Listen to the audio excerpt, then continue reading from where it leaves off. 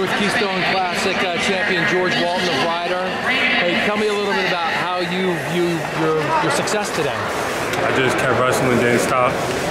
I just kept keeping the pressure on my opponents. Try to score as many points as possible. Grew up wrestling in New Jersey, tough wrestling state. How does that prepare you? One of the best, right? And maybe, I mean, you got some really high-level guys. How does that prepare you for wrestling D1? Coming in, I know I was one of the best. You know, New Jersey State Wrestling Tournament is probably one of the hardest in the country. Yeah. So coming off and winning that, it just kept giving me momentum for college. Gotcha. Tell me a little bit about transferring to Ryder. You're at ODU, right? Yeah. What do you think? I was a little homesick. Yeah. So I had to come back home and be around my family and my close friends. Has that made a difference for you? Yeah, I've been wrestling better, and everything's been better since I've been back home. Tell me, what are you thinking about when you're out on the mat? Are you thinking like attack? Or are you just thinking attack? Yeah. Keep going. That's what my coaches keep preaching to me, so that's what I got to keep doing. Every time I get on the shot, my coach is telling me that I'm finishing and I got to keep shooting so that I keep scoring. That's my main goal. How old were you when you started wrestling? 6 years old. How old are you now? 20. You've been wrestling like over 75% of your life. What keeps you wrestling? The love for the sport. What is it? What do you love? Everything. Yeah? Besides cutting weight. Besides, what's your walk around weight? Probably like around 195.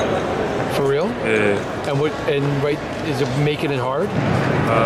It's not hard, but you know, just not being able to eat the day of and the day before a tournament or matches. You know, it's not normal, I would say. Right.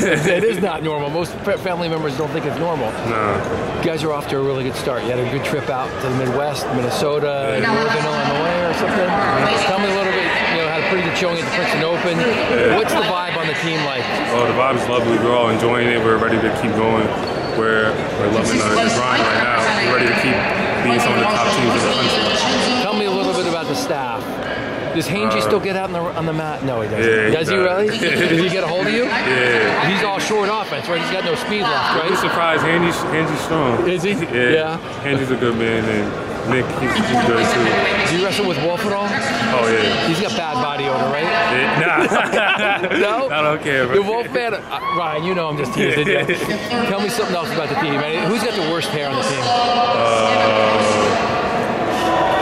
I know if Dean Sherry has the best hair. He's got crazy hair, right? Crazy hair. Who listens to the worst music? Definitely Coach Nick. What do you listen to? Everything you don't want to listen to. For real? Yeah. Does it make you have to focus to not listen to it, like when he's playing it? Yeah. All right.